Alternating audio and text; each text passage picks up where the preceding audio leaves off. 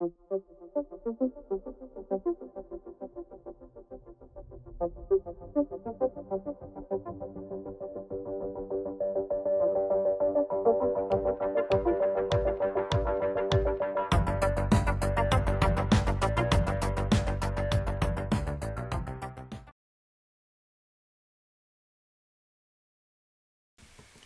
this lecture, what we're going to be doing is taking a look at some of the correlations that exist for quantifying the amount of heat transfer, the convective heat transfer coefficient, when we have condensation occurring on vertical surfaces. And so what we're going to do, we're going to begin with a model that was developed by Nusselt. And we'll refer to this as being Nusselt's model. And then in the next segment, what we'll do is we'll go through some of the analysis that Nusselt did to come up with an expression for the convective heat transfer coefficient.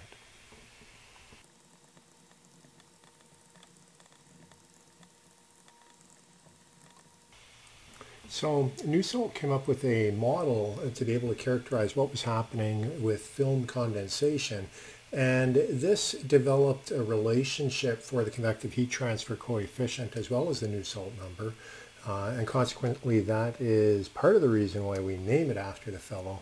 But it was a very insightful type of analysis, and it has enabled a lot of other researchers to use his functional relationship in order to collapse their experimental data. Now, obviously, Nusselt's analysis only applied to laminar flow, but what we're going to do, let's begin by drawing a schematic of what the problem looked like from Nusselt's perspective, and then we'll work a little bit looking at some of the relationships that were existing.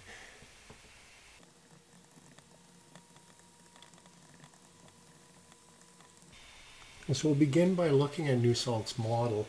Now, he was doing a combination of force balance, and as well he was looking at dimensional reasoning, so dimensional analysis. But let's begin with the schematic for how Nusselt envisioned the flow field for when we have film condensation on a vertical plate.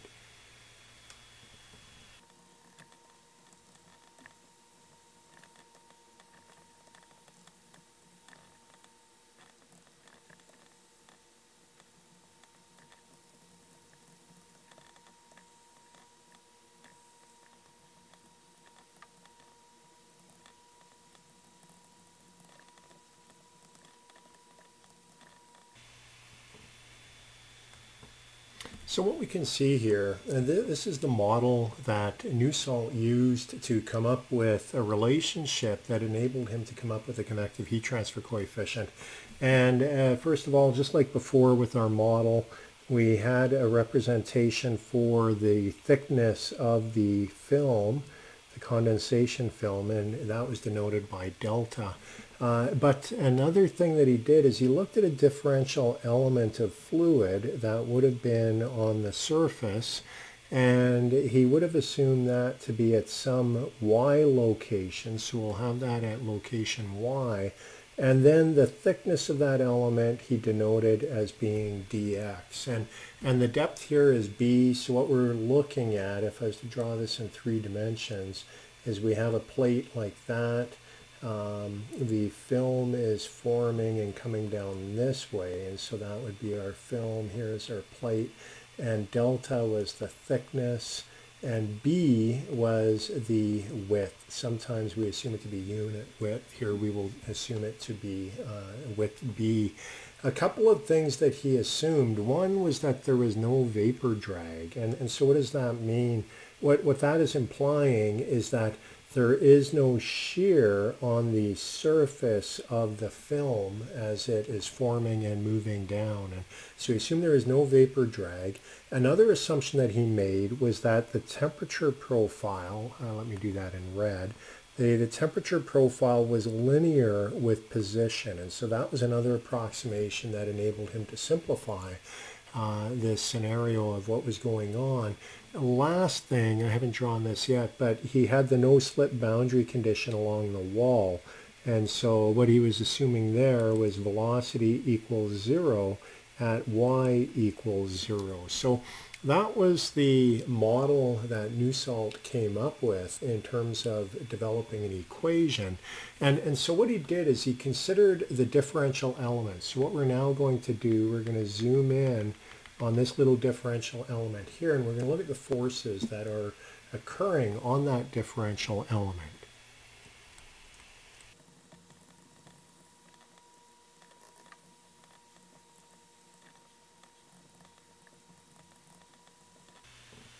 So what we have here, looking at the differential element, there are a number of different forces that are acting on the element. To begin with, we have the weight of the element, and that could be characterized by the density of the liquid, and then multiplied by the volume. And so we have delta minus y being the width or the thickness of this little differential element, the unit width b, and then dx being our vertical. And that was the weight. Buoyancy force